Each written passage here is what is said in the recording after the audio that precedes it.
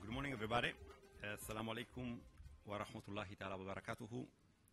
Wa alf salatu wa salam ala Sayyidina Muhammadin wa ala alihi wa sahbihi wa sahabati ajma'in. Welcome. The warmest possible welcome to all of you to this fifth edition of the International Takaful Summit that gathers once again here in London. This is really a key event for Takaful in the world. Has grown steadily over the years and is renowned now for the number of participants. I understand for the sponsors that are queuing up outside the doors of the organizers with their checkbooks open. And above all, for the quality of presentations is really, the format is unique. We do have a master class, and then we have a couple of days of discussions. And the quality of presentations and the intellectual participation to the Takaful Summit in London is really staggering. I do attend other Takaful Summit in the Far East, in the Middle East, and I must say that the quality is really exceptional. So we are, in a way, a breed apart in this International Takaful Summit. And this has been possible, has been made possible only because of basically two people. Let me start by thanking, first of all, Iqbal Asaria of Afkar Consulting, who is the person that has been behind these things for the last 5 years with up and downs and fighting and looking for opening markets. And also, let me thank Mohammed Abdullah of Istishar IQ that has been providing services from just the very beginning of 5 years ago of this gathering. This said, the world is in desperate need of us, of Islamic finance, and of the value embedded in Islamic finance, basically, namely two values, risk sharing and the misuse of the leverage that are common to actually all the countries in the world, and that are pretty much against the basic tenets of Islamic finance and Takaful. Let me please try to put things into the right perspective and give you some numbers. The current financial situation in the world is not sustainable. The world is literally drowning under a mountain of debts. Let's have a look at the conclaimed G7. If you have a look at public finance, we start with the 220% of debt in Japan. We come through under 48 in this country, including financial sector intervention. And the lowest number we get is in Germany, actually, with 80%. Big deal. Deficit are running between 12 and 2%. And above all, if we add to the public debt, the enterprises and households, we really get to incredible figures. The US is running a deficit of above 400%, the UK 328%, and all other European countries, and I think the whole world is in the same shape. At the macro level, the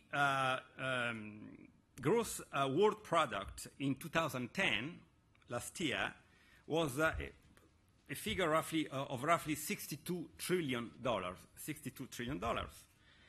At the same date, December last year, we had debt in the world of about, I'm not able to pronounce this figure. Actually, was a 62 times 12.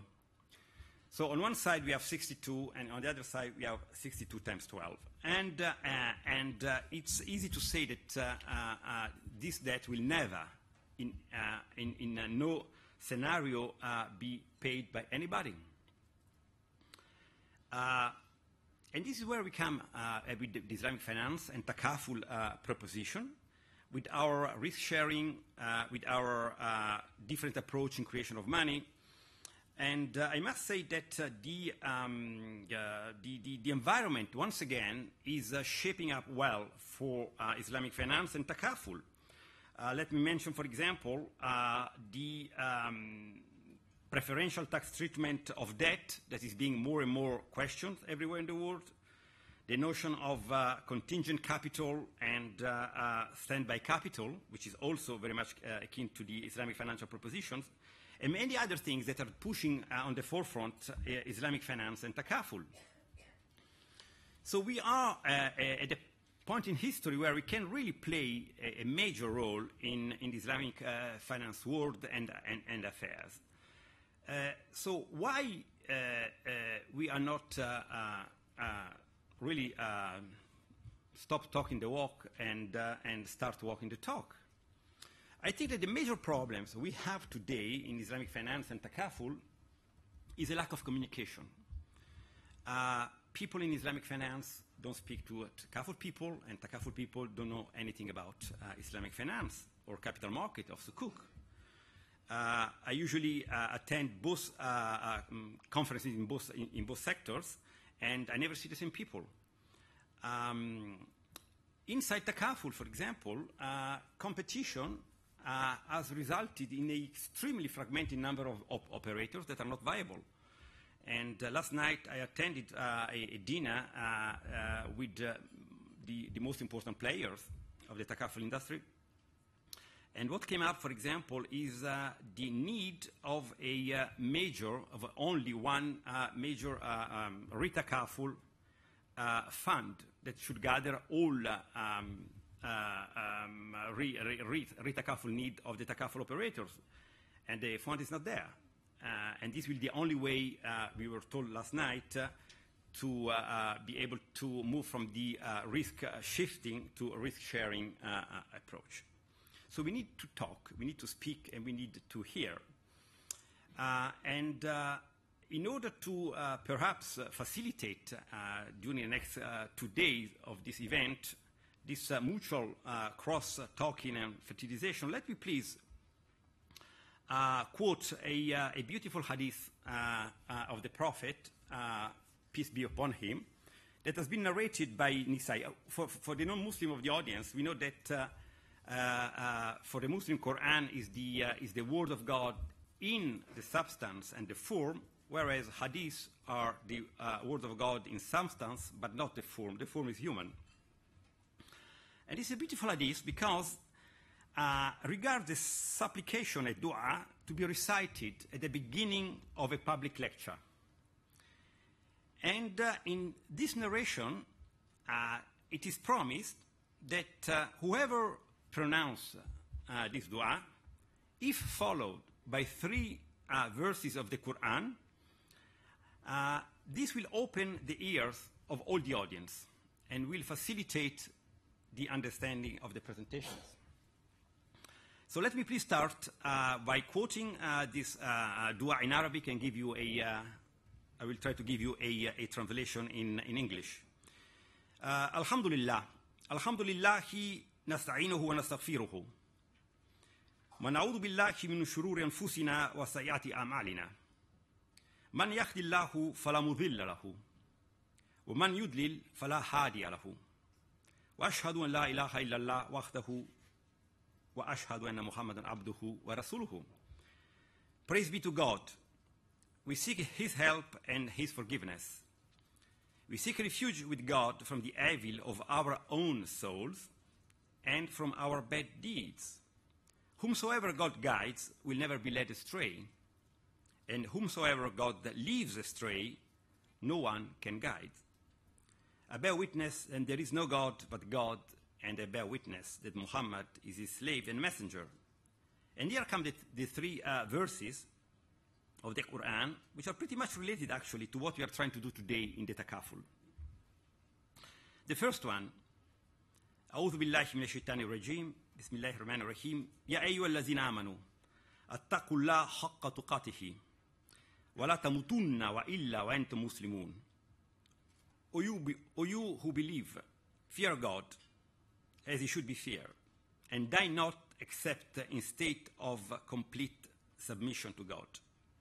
The second one, يا أيها الناس اتقوا ربكم الذي خلقكم من نفس واحدة وخلق منها زوجها وبث منهما رجالا كثيرا ونساء واتقوا الله الذي تساءلون به والأرحام إن الله كان عليكم رقيبا. O mankind, be dutiful to your Lord, who created you from a single person, and from him he created his wife, and from them both he created many men and women. And fear God through whom you demand your mutual rights. This is pretty much Takaful, isn't it? Fear God through whom you demand your mutual right. Takaful, really. And do not cut the relationship of kinship. Surely God is ever and all watcher over you. And the last one, يا أيها الذين آمنوا اتقوا الله وقولوا قولا سديدا. O you who believe, keep your duty to God and fear him, and speak always the truth.